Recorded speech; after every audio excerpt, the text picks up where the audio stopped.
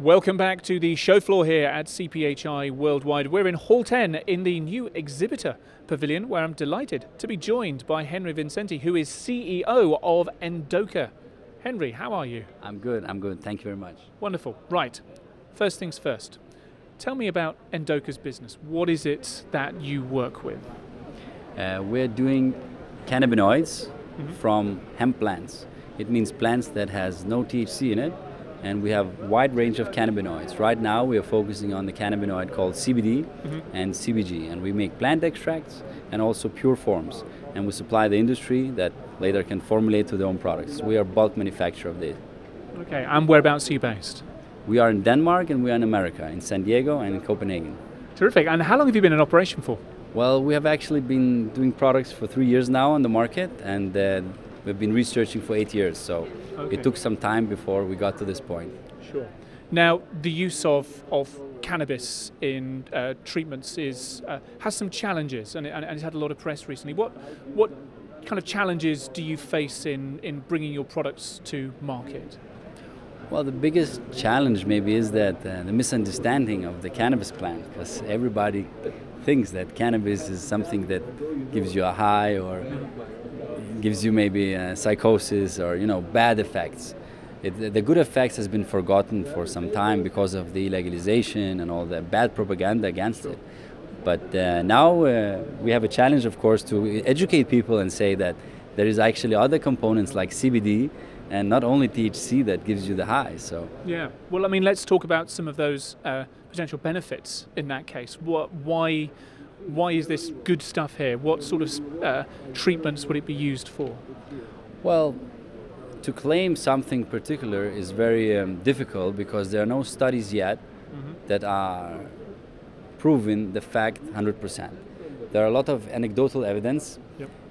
And there are a lot of evidence-based medicine out there because you have a lot of doctors and patients in America and everywhere in the world using this product. You have medical dispensaries in America, thousands of them, where people are getting this as a medication.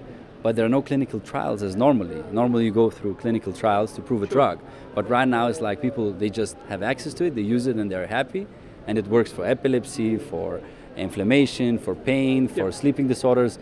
But there is no normal, or not normal, but more clinical studies that are 100% confirming this, but they're coming. I was going to say, why have there not been? I mean, obviously, cannabis has been around for an awfully long time, so why have there not been these clinical studies into its benefits?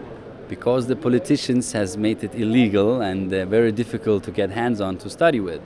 But since now a lot of things has changed, now it's more legal, it's more open-minded because of documentaries out there where people saw, wow, it helps epilepsy, for example. Why should this be illegal? So now a lot of controversy, not studies, but a lot of things happen out there where people took it and they came with their effects and said, hey, listen world, it's actually helping me. Why should I be a criminal? And this is how now things are changing, and politics are saying, oh yeah, maybe we should talk about it as medicine because it helps people. Of course, some can take it to get a high or to have a party, but I mean, other cannabinoids, you don't get a high, so it's all about the other benefits from it, not getting the high.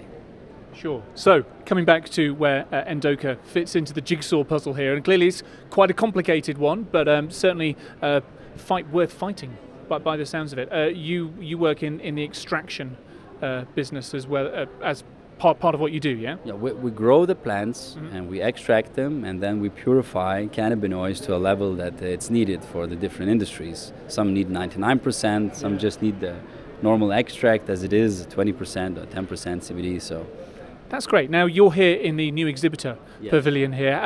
How have you found that? This is your first time here at CPhI Worldwide. How's it been for you? Well, I think it's a very nice place to be because so many professionals are here from different industries, and you can really learn a lot from different aspects and angles. So it's very beneficial, I think. And talk to me about the conversations that people have been having with you. I'm guessing some of them have been out of curiosity, some similar lines to the conversation that I've been having with you. Yes, exactly the same. Yeah, it's the whole thing that okay, so is it a drug or what is this? And we always have to explain that, like, this is a food because it's not THC, it's CBD. Maybe in the future it will be seen as a drug, but right now it's a food. And we hope that this will also be continuous this way, because I see it as a very essential molecule for the diet in the people.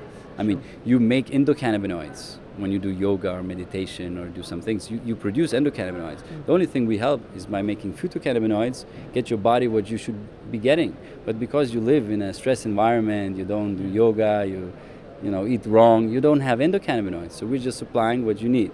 So I hope really that the food way will be the future and that people will accept it as a vitamin.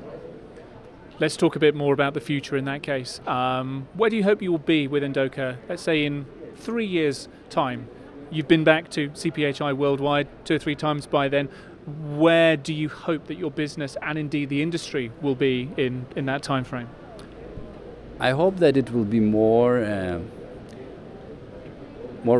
public and available for everybody. It will be more in pharmacies as a nutraceutical supplement, or it will be.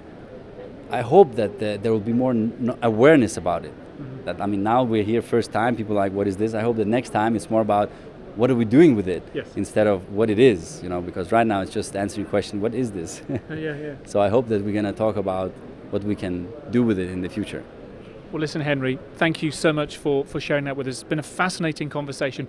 Good luck, and I look forward to chatting with you, if not next year, in 2 or 3 years' time, to see exactly where your business is. But for now, Henry, CEO of Endoca, thank you. Thank you very much. Thank you very much.